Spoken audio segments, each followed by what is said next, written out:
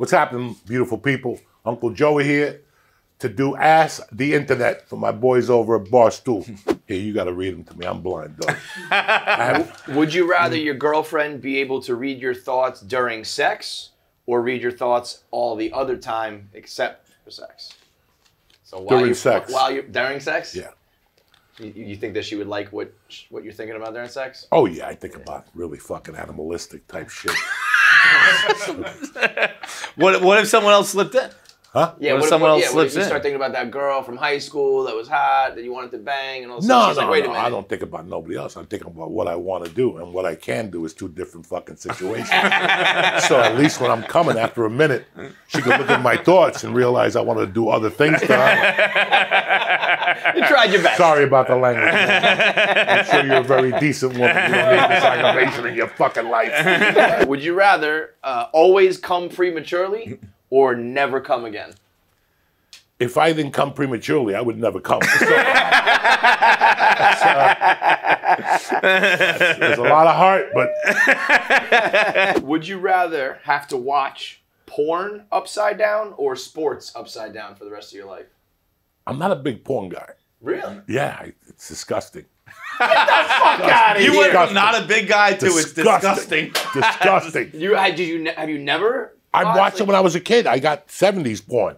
That'll knock you into. That's the most traumatized I ever was, Dude, that was... It was like going to fucking the strip club, the peep shows on 42nd Street. Yeah. Those crack holes would come in like. Well, it is before crack. They were glue holes. They would come in like fucking at 5 in the morning with this. What was the porn you bought where the chick started Sabatinos, no, that was it. That was the Dixon, the whipped cream or the Miracle Whip? Yeah, that was it. It was like 3 movies plus a projector for $19.95. So we all chipped in like $4, and 6 weeks delivery and handling, you know, the whole thing. But when you're a kid, you're used to that. Remember, you got beat up at the beach, and you ordered the Joe Weider, How to Get Strong in 7 days. I ordered just for the trophy and shit. So when did you stop watching porn? Just about that time. Then I have friends that always try to push it on me. I don't know. I mean, they make a Miracle Whip sandwich and they put it on the guy's dick and then she just started to eat it. that would turn me off at the start of porn. And there was no real sound.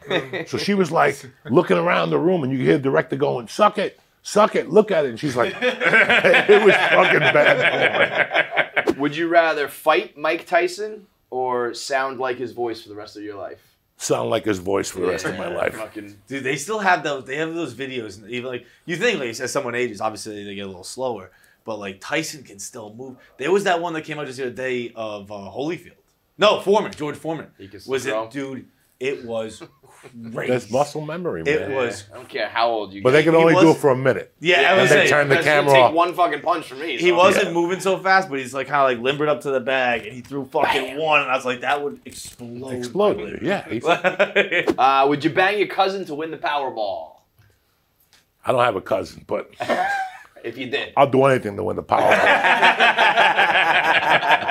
Would you rather never get oral sex again?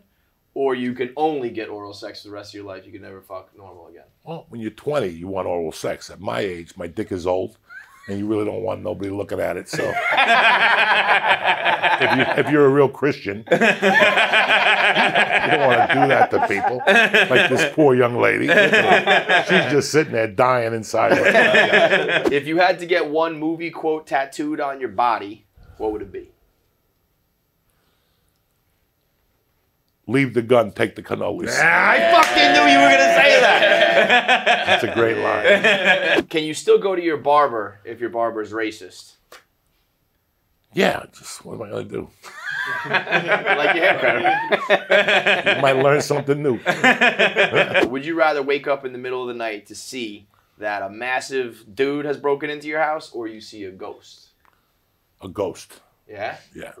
I would have thought you would be like, I can handle this guy. I can't handle a ghost. Nah, I can handle a ghost. You can handle a ghost? You can't handle a ghost. Yeah, I can. You don't think a ghost can handle you?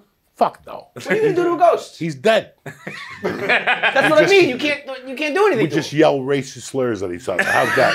Until he fucking goes back to hell or heaven, wherever he came from. I dealt with goats before. Remember, I'm a Santeria guy. My mom had them all over the fucking house.